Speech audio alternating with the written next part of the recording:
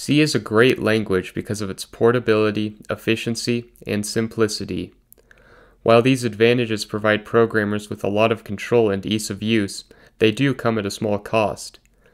Sometimes, C can be too simple and requires a lot of work from its programmers. Many modern languages were invented specifically to solve this issue by handling memory management for the user, but C will always be used by many people who require the portability and control over their memory management, which can only be achieved by lower-level languages such as C or even assembly. For anyone who decides to use C because of its efficiency, lightweight executables, and its portability, chances are you're probably going to deal with strings at some point. C has very good support for strings.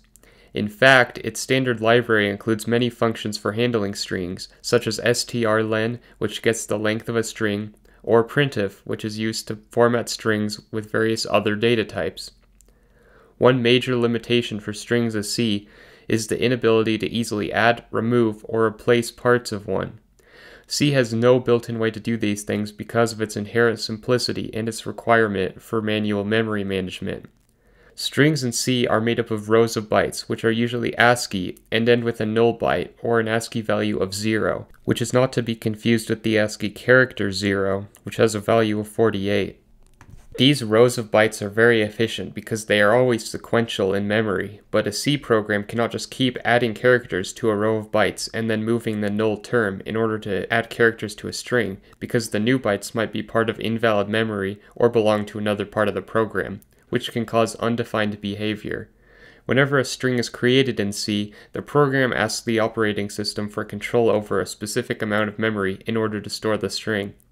If a string contains 8 characters, the program will allocate at least 9 bytes of memory, 8 of which will be used to store the characters of the string, and the last one will be used to store the null term, which is used to mark the end of the string so the program doesn't keep reading past the end of the string and into invalid memory. If you want to increase the length of a string in C, you either need to allocate more memory ahead of time, which is not a good option if you don't know how much you're going to add to the string, or you can allocate a larger amount of memory elsewhere in order to store the current string along with the extra characters you want to add to it.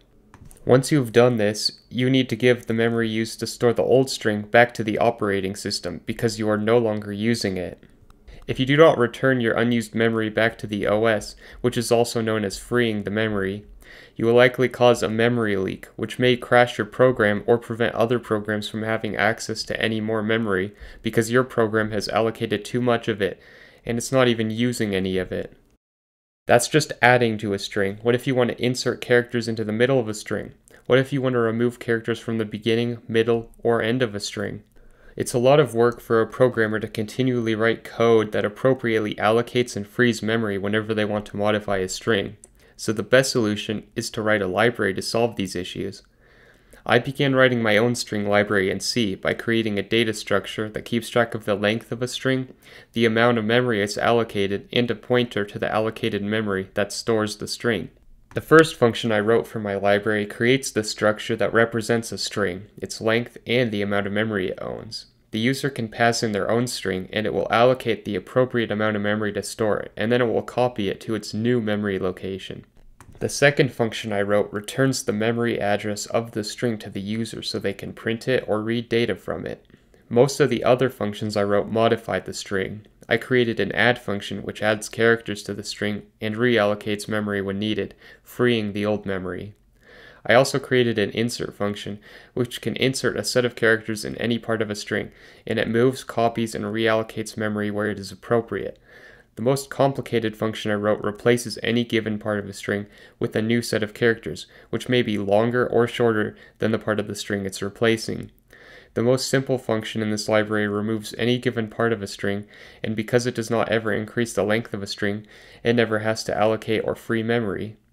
There are still many improvements that can be made in order to increase the usability, readability, and overall convenience of using this library, which I will discuss in my next video, but for now, this string library will do.